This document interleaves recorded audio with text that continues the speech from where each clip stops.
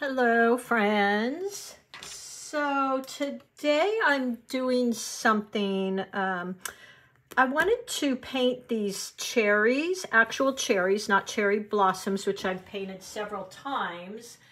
And this is the thing. I accidentally drew it on my hot press paper, which I do not work on normally. And so I'm not sure how this is going to turn out. You know me, I'm spraying my paints, by the way, to activate them. I do everything pretty spontaneous. So we're just going to see how this plays out. And as I always say, it's either going to be a disaster or it's going to be wonderful. Let's see how it goes. Today I'm using, as every day, my Mylang paints. I love Winsor Newton, and if you can afford to paint with Winsor Newton every day, by all means do that. But I will say I am a complete fan of these Mylang paints. Look at all these colors. And they are so creamy and vibrant, and you get all these colors. You don't have to mix. As a beginner, that can be overwhelming.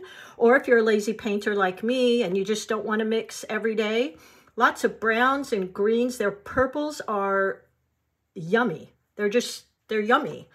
So I really recommend that palette, and I paint on it every day. I am also going to be, I don't know if you can see my drawing here, and I will have this available if you would like. Let me grab a couple brushes.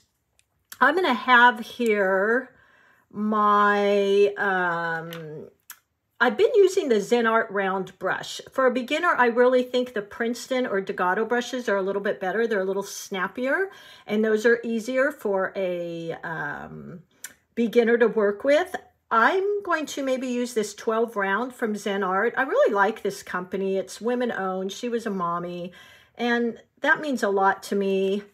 So last year I did buy this whole set. Let me show you. I show this a lot, but it came in this bamboo wrap, which I don't have right in front of me, but you got a whole set.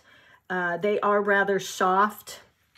I'm also going to have here my 6 long round Princeton, my Velvetouch, my favorite. It's short, it feels nice, and it's got a little bit thinner, longer point on it. So I have those two here. Let me move that. I'm just going to set those in my palette. And the paper I'm working on is my Zen Art. Love the Artisto Pads. If you have those, keep those. This just happens to be what I grabbed. Here is what I'm using. Oh, not rough. Hold on. I normally use it. I have some people say, love the Artisto, but I want 100% cotton. I will tell you, to be honest, I think I can't say enough. I rave about the Artisto Pads. I have the large ones and the one's in a spiral bound, but this is a cold press 100% cotton. I just happened to grab the hot press, which is going to be a lot smoother. So we'll see how it goes, because I'm used to working on the cold press, which has a little more texture. All right, the greens I'll be using are going to be, I like to mix, and you'll find your own green go-tos. I think we all kind of do that. It's part of your unique style. Mine is mixing a sap green and an olive green, so that's just what I use. I actually love this limey green that is in the Mylang palette, so I'll probably add that in a bit. And then I'll use some of the browns. I mean, you have so many different choices here in the browns, so I'll use a version of all of those. You know, use what you're called to. I did make a little swatch of the different reds in my Mylang palette. So there's a deep red here and a more pinky red, some oranges and cad yellows and oranges. I'll play with those. And last thing is make sure you've got your clean wash water and your rinse water. Really important in watercolors. And this is just my little meat and ceramic wells. Love them. All right. Whew, I got to take a breath. That was a lot, you guys. All right, let's get started. So again, I'm going to paint on this. I hope this comes out okay, because I don't use hot press paper. And you know what? Let me grab, I just have tissue here. That's fine. What I'm going to start with, and always anchor your hand, the side of your palm on your paper. For me, I see people paint like this. I can't do that. My hand's not steady enough. So I tend to anchor the side of my hand, and I typically hold about 1/4 of the way up. You can hold closer for more detail. I don't do that too often. I hold about right here. And I typically will, if I'm doing flowers and things or leaves, I will point the end of my brush in the direction I want to go.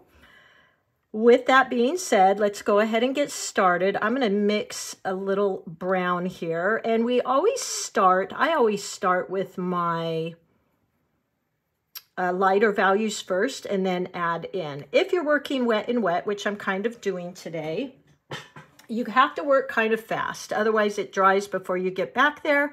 So I like to have a lot of my colors in there before I get started. All right. I'm going to go ahead and start painting in some of these branches, just using the tip of my brush. So normally for the tip of your brush, you'd hold your brush up and down. So you're just activating the tip, not the belly. The more slanted you are, you're going to bring in the fatter, wider belly part. So I'm just going to tip of my brush, go down. And the branches I see, I'm going to use a little Van Dyke brown too, tend to have some little bumps and knob type things in them, kind of interesting. So I've got little turns and there's like a little knobby thing right here. So I kind of wet this, but this paper, like I said, it does dry really quickly. And that's kind of a challenge for me because I do like working wet and wet. So we'll see how this goes, guys. I might add a little green into those branches. I think that could be a little interesting. A little of my olive green. Just using the tip of my brush. And I am using, I'm leaving a lot of little white spaces here and there. I don't know if you can see that. So I am doing that just for some interest. I made the top of the branch here a little bit lighter, thinking maybe the sun is hitting it. Now let's go in and do a couple leaves. So I'm going to pick up my olive and sap green mixed together. You know, use whatever you want. I have about 50-50 in here of pigment and paint. And then when I pick up and load my brush, I'm just tapping off to get rid of any excess. And let's go in, point, press for that leaf. There we go. And point, press. There we go. I'm going to add in, I feel like I want to add in, I always incorporate a little bit of the color of the flower, or in this case, the cherries. So it's got that red. I just think it makes for a nice coherency between the flowers and the, I'm going to pick up a little bit of my Payne's Gray here. Let me grab another, oops. She doesn't sell these, but she made these for me because I order so much from her. And they've really been handy. A little bit of Payne's Gray just to darken that a tad. So see, already this is a little bit of a challenge for me because I'm not used to working with this hot press paper and it's drying rather quickly. So I really have to kind of work faster than I might even like. I tend to work fast. It's harder to teach sometimes because I'm trying to slow down for you guys and explain things. Let me grab, I'm going to put a little bit of that olive green. I may order some more of these. I actually really like that you can kind of hold them in your hand. I think that's kind of cool. And let's do another one here. Just kind of twisting my brush, making some interesting little shapes. Here's another one here, using the side of my brush. So I push and open up the belly of my brush, and look how pretty that is. Just twisting and playing.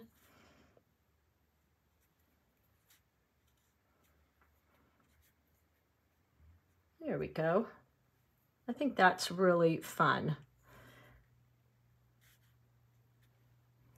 Here's some little tiny leaves. I did a tutorial the other day, and these are just little dabs. And I showed some different ways to paint leaves. So hopefully you saw that. I think it's kind of fun. Let's see, let's start with some of our reds. I'm dying to get in there for some of those. So I want to dig in there. Actually going to use the tip of my brush and just kind of wiggle around.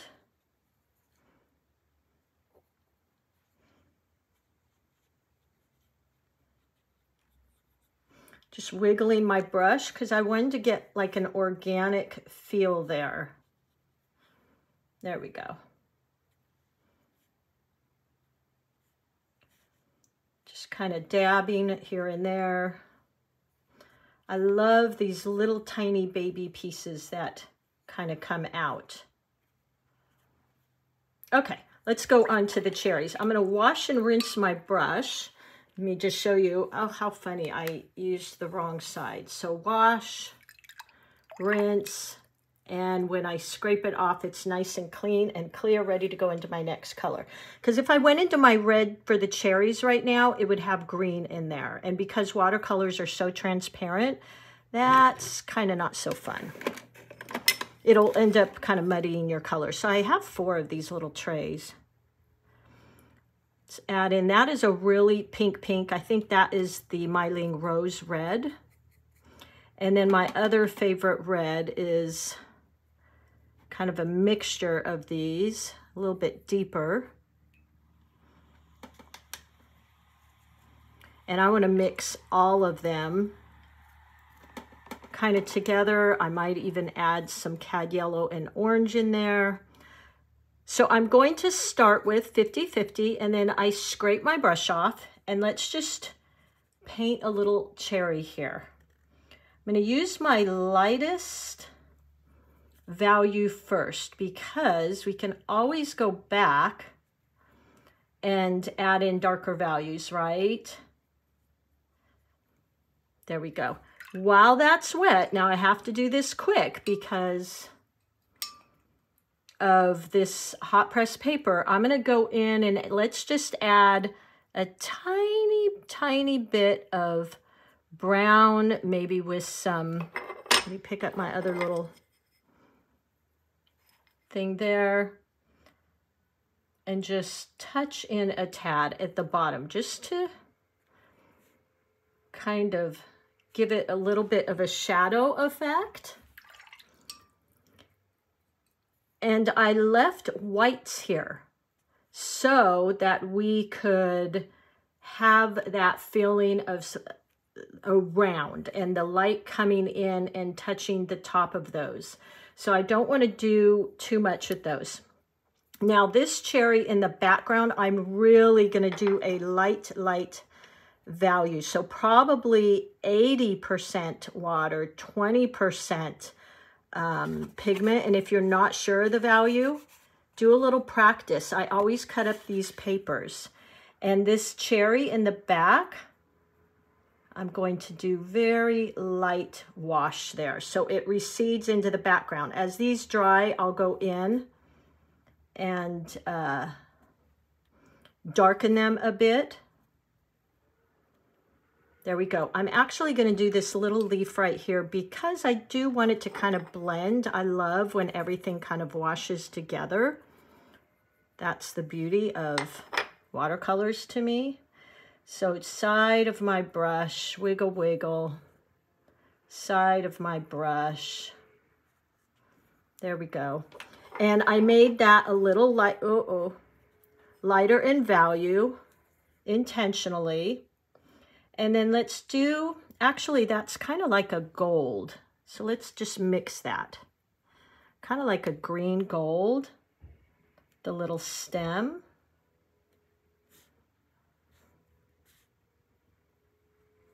There we go. And I love that it mixes with the cherry. Now I'm going to do a couple bright cherries. So as that's drying, I wash and rinse my brush, get all of that green out or gold. And let's go in, let's see. Let's use this color with a little darker value, but I'm still tapping off my brush to get that excess water. And look at that. Woo, I love that. Look at how, ooh, guys, sometimes I get so excited when I do something I like. I'm like, yes, that was exactly what I wanted. And makes me feel good because sometimes I do these and I think, oh boy, I hope I don't bomb. And it's like, oh my gosh, she doesn't know what she's doing. So I'm just kidding. I don't worry about that a whole lot, guys. Not because I think I'm so good, but just because I used to do commissions for years and those were so stressful sometimes. Now I just paint and I have fun and I feel like if you're enjoying it and you're loving it, that's what matters. Okay, let's go on. And I feel like when I look at paintings, I can tell if someone did it and was enjoying it and it's free and flowing and not overworked as compared to if somebody was just, oh God, oh no, you know, and trying to get it really perfect. I can always tell that. That's just kind of my thing. I'm going to add a tiny bit of yellow just because I think it's so pretty in cherries. Look at that. Let's do this one in the background here. Add in a tiny bit of that red, but every time I pick up paint, I tap it off, okay? Because you don't want your belly of your brush just full. Now that was a little too much.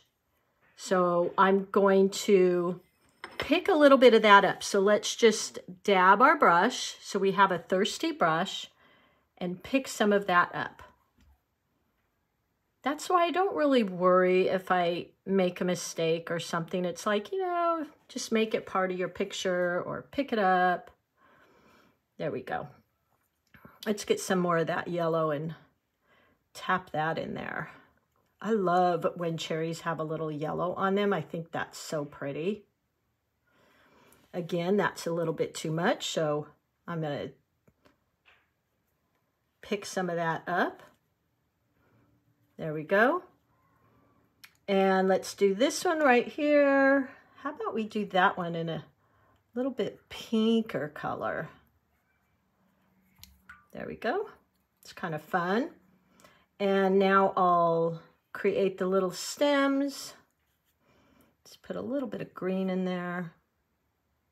Because I want to create the stems when the cherries are still wet, so you get that beautiful blend.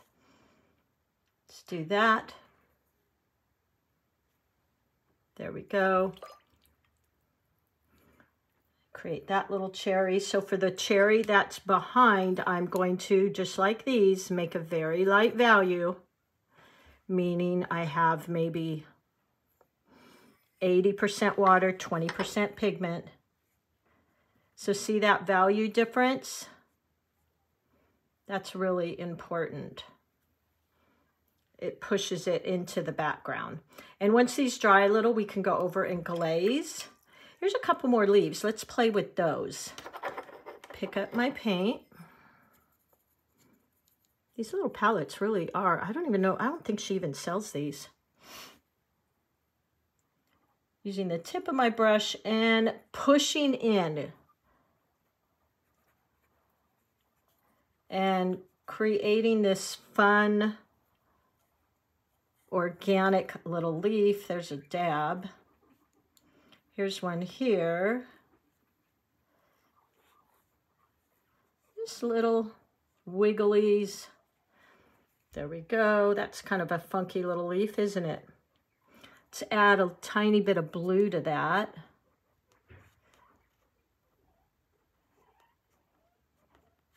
If you don't like those puddles, you can just pick them up.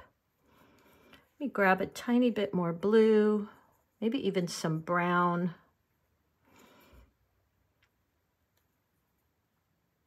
Like that.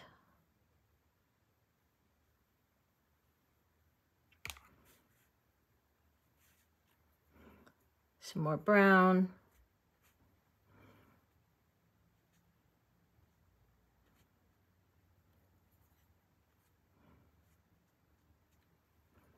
Kind of fun, just play. Might even want to, maybe I want to pick up some of that. So just a thirsty brush and pick it up. And now I'll put it back because I really just wanted to show you that. Here's another leaf here. I don't know if you can see that. It's in the background. So I'm going to use a very light value. There we go. So now that pushes it. Let me hold that up in case you can't see that. It just pushed this leaf back behind this one because it's so much lighter in value. And I'm going to do the same with these little tiny buds. They're a little bit lighter. Let's pick up a tiny bit of brown. There we go. And I'll use gold in the bottom here to look like kind of the bottom of the branch.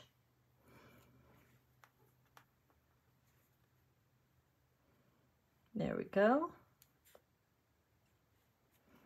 Just adding in some dark shading.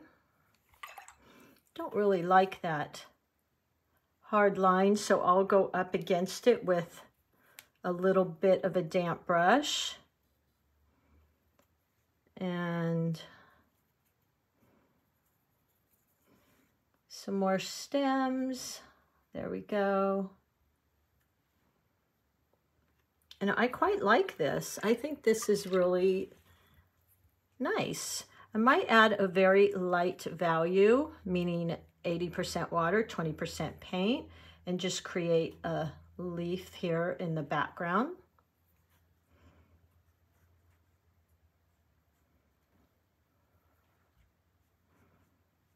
There we go. Looking like it's kind of tucked in the back there. And then I'm going to go into these and deepen that with one more layer of paint. So let's grab my darker paint here. Now this is probably 80% pigment, 20% water, but I'm still tapping off so my brush isn't full. And I'm going to go in and just put some color into those. Look how beautiful. And somebody one time said, you always say beautiful. That's really up to us to decide. You know, you guys, I think all watercolor is beautiful. This isn't something like, oh, I think I'm so great. God knows some of my things I make and I'm like, oh, Lordy, what did I do? I think all watercolors are absolutely beautiful. You could make a mess and just the way the paints flow together and the colors and that beautiful transparency. I love all watercolors. So I think they're all beautiful. That this isn't just a, oh, look at me, because I certainly know I'm not the best out there. So when I say that to you, no, I say that completely with authenticity because I just love watercolors. That's why that's basically all I've painted with my entire life. I ended up darkening these a bit. Oh. So I don't want to do too much more here. I feel like that's enough. You could certainly go in and add a little detail. Oh, and this was hot press. So I'm kind of proud of myself for painting on hot press. It's just not my normal thing, guys, and it definitely behaves differently, dries quicker. It's just different. So I hope you will give this a try. You could elaborate on this. You could add more yellows and golds in there. I would go for like a cad yellow, which I think is really pretty. And now, see, here I go. Hopefully I don't mess it up because I'm pretty happy with this right now. And add in some yellows. Let it kind of mix with that red. That is really pretty. I love when cherries kind of turn orangey red. The last thing I might want to do here is I'm going to pick up a little bit more darker value of my green. So 80 pigment, 20 water. Still tapping off, and I think I might go in and just darken a few of these because I want them to show up. Yeah, see, I like that. I am a huge fan of using values. I think that's such an easy technique that you can really make a difference in your painting. So something like that, just to bring a few of these out in front. Yeah, I kind of like that. Just to give some interest, and then boy, that really pops those lighter value leaves back and it draws you in. My eye is coming into this bottom cherry. It's going up here. It's going here and here. Now this line draws you back in and pulls you back into the painting again. So I love that composition of these leaves all kind of draw you in. This one's kind of cradling, holding the cherries. They all pull you in towards this focus point, which is those beautiful cherries. And this is lighter. It's pointing outwards, but it's lighter. So it still almost doesn't take away. It doesn't take away from those beautiful cherries. So I'm going to sign this. Let me find my pen. D. Walker. Cherries 224. So there you have it, guys. I hope that was fun for you. I love joining you, painting, trying things out. I think for my next recipe page, I may do some cherries. Look how pretty that would be. And you know, you could just go on your way right now if you're happy. But now that I just picked that up, guess what I saw? Oh, surprise, surprise, there's that gold. Should we play with that a little? Some of you are probably like, oh no, there she goes again. She's got the gold out. I know, I definitely have a problem, guys. I get it. But I just can't stand not to, right? So just wiggling my brush. Oh, so pretty. Adding a little bit of bling to those cherries. Oh my gosh. If I could paint myself in this, I probably would, you guys. I know, that's weird. But I love it. Woo! How fun is that? All right, I'm stepping away. Put the metallics away, right? All right, there you go, guys. Thanks for being with me here. You guys make this such a fun place. I've been on here almost exactly a year now, and I get so excited to wake up and see what you guys are doing, and it makes my day to hear you're loving watercolors and giving things a try. And there you go. Somebody had requested these cherries, by the way. I'm sorry, I don't remember who that was, but there you go.